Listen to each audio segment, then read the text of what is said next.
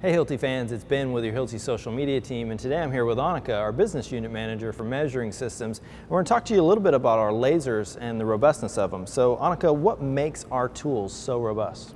Okay, Ben, well, we specify our rotator for a 5-foot tripod drop, essentially. So it has to survive that, which is our customer's #1 requirement today. So really we have 3 sets of levels of protection. The first one you see visibly, which are the handles and the head.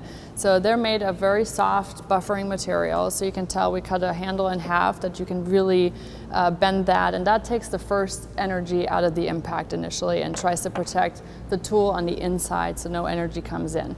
The second piece is you see this green material on the inside of the core. So you don't see that from the outside, but this is what the inside of the tool actually looks like. So the green material is what absorbs the additional energy that does travel into the tool. And I'm going to show you the difference of what green does for you versus what you see in the market today. So this yellow material is very commonly used as buffering material in the market. It doesn't really do a whole lot. And this is the green material, takes immediate impact of the energy that comes in and absorbs it.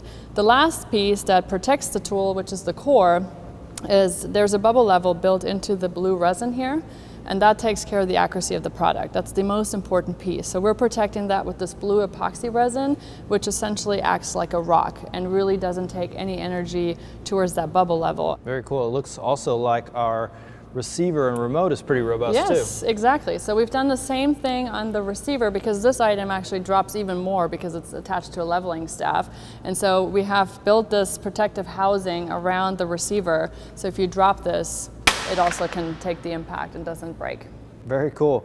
And so I also noticed we have our 12-volt battery on here, so we're running all of our rotators on 12-volt? Yes, absolutely. So all of our rotating lasers now operated on the 12-volt battery platform. So we're really trying to reduce the amount of batteries and chargers required on the job site and just simplify it for the customer. Excellent. So Hilti fans, if you have any comments or questions, just leave them below, and thanks for watching.